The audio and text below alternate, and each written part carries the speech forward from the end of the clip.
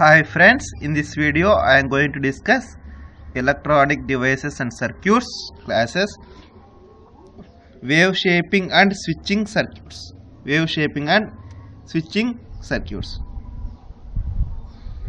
Linear wave shaping.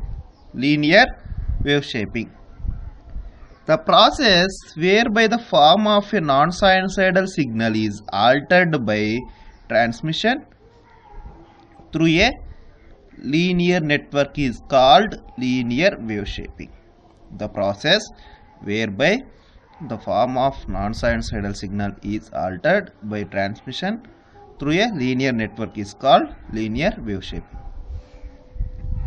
Simple network composed of resistor, inductor, capacitor are called linear networks. The network which composed of RLC are called linear networks. Here we know that the capacitive reactance Xc equal to 1 by 2 pi Fc. We know that the capacitive reactance Xc equal to 1 by 2 pi Fc. That means this Xc value, that is capacitive reactance, this is Xc value is inversely proportional with the frequency. That means as frequency is very high, the Xc value will be very low because both are inversely proportional. So as frequency is very high, the Xc value will be very low. That means at very high frequencies, the capacitor act as a short circuit, because at very high frequency the capacitive reactance will be very low. Very low means it acts as a short circuit. Very important question. At high frequencies the capacitor act as a short circuit because of the capacitive reactance will be very low. And we know that the inductive reactance, that is XL, that equal to, we know that XL equal to omega L. Omega is nothing but 2 pi F. So XL equal to 2 pi FL. That means here XL is directly proportional to with respect to the frequency. That means as frequency is very high, the XL value also very high. That means at high frequencies the inductive reactance value will be very high. So that's why the inductor act as a open circuit. So the inductor act as a almost open circuit. Okay. Once again, at very high frequencies the capacitor act as a short circuit because of the capacitive reactance value is very low. In the case of this inductor, as frequency is very high, the inductor act as a open circuit because of the inductive reactance will be very high. Okay, and coming to the high pass RC circuit and low pass RC circuit, you know very well about this high pass and low pass RC circuits. Coming to the high pass RC circuit, it allows high frequencies and blocks the low frequencies. And the high pass RC circuit act as a differentiator when RC is double less than T. When RC is double less than T, it acts as a differentiator.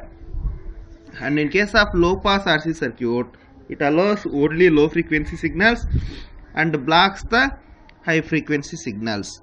And an RC circuit acts as an integrator if RC is double greater than the T. When it is RC is double less than T, high pass RC circuit acts as a differentiator. When RC is double greater than T, this low pass RC circuit acts as a integrator. Okay. Next one, non-linear wave shaping. Non-linear wave shaping is nothing but clipping and clamping. First of all, clipping circuit. Clipping, as name itself, the output is clipped off from the input waveform. And the main important question in this clipping circuit is, the clipping circuit is also referred as voltage or current limiters. Clipping circuits are also called as voltage or current limiters or amplitude selectors. And in this clipping circuit, the forward bias diode act as a short circuit and the reverse bias diode act as a open circuit. The examples for this clippers: series clipper, positive clipper and negative clipper. This is the symbol of diagram of positive clipper, schematic diagram of positive clipper. Here in this positive clipper, the positive half cycles are clipped off.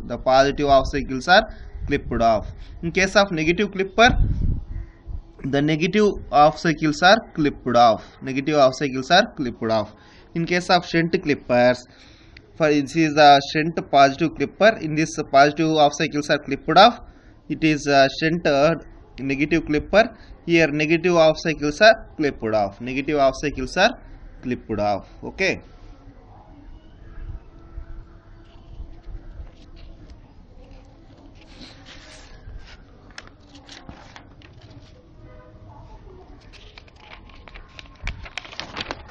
And next one, clamping circuit.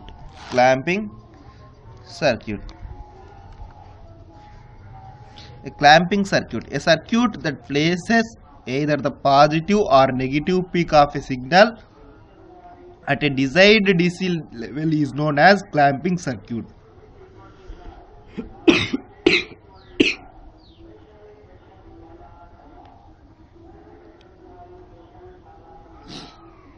Clamping circuit, a circuit that places either the positive or negative peak of a signal at a desired DC level is known as clamping circuit.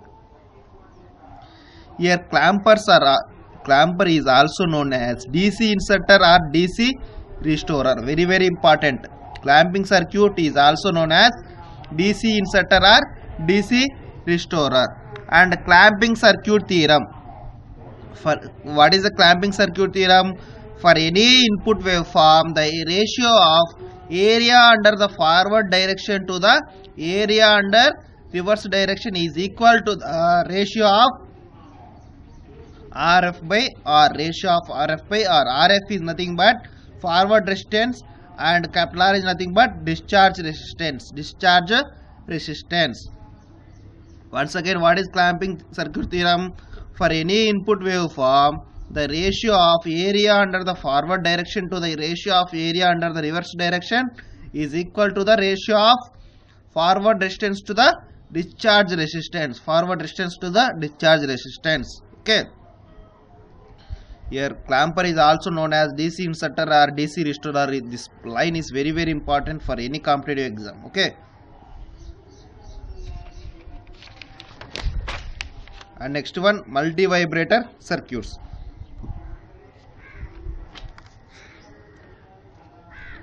What is a multi-vibrator? An electronic circuit that generates square waves or non-sinusoidal waveforms such as rectangular, sawtooth is also known as multi-vibrator. That means multi-vibrator is nothing but it is an electronic circuit that generates non-sinusoidal signals is known as multi-vibrator. It is also a type of relaxation oscillator. We know that relaxation oscillator is nothing but which generates non-sinusoidal waveforms. Very important. Relaxation oscillator is nothing but which generates non-sinusoidal signals. So that's why it is the multi-vibrator is also a type of relaxation oscillator. Next one, astable multi-vibrator. Okay. Stable, as the name itself, astable. That means it has no stable states. So it has no stable states and two quasi-stable states. Okay, it has no stable states and two quasi-stable states. And it is also called as squaring wave generator. And this stable multi-vibrator is also known as free running multi-vibrator. Very important question. The stable multi-vibrator is also known as free running multi-vibrator. And coming to the next multi-vibrator, monostable multi-vibrator. As the name itself, mono means one, that is it has one stable state. It has one stable state and one quasi stable state. It has one stable state and one quasi stable state. As the name itself, mono means one shot, so it is also called as one shot or pulse stretcher. Monostable multi-vibrator is also called as one shot or pulse stretcher. And this monostable multi-vibrator is used as missing pulse detector, and this monostable multi-vibrator is also used as missing pulse detector. And next one, bistable multi-vibrator. Bistable multi-vibrator, as the name itself, bi means two. It has two stable states and zero quasi states. It has two stable states and zero quasi states. And this bistable multi-vibrator also called as trigger circuit or flip-flop or binary. Very important question. Bistable multi-vibrator is also called as trigger circuit or flip-flop or binary, because flip-flop also has two stable states. Okay, that is Qn and Qn plus 1. And coming to the symmetric triggering is suited for bistable multi-vibrator, and asymmetric triggering is suited for monostable multi-vibrator. Symmetric triggering is suitable for bistable multi-vibrator, and asymmetric triggering is suitable for monostable multi-vibrator. Okay, and once again, astable means no stable states. That means it has two stable states.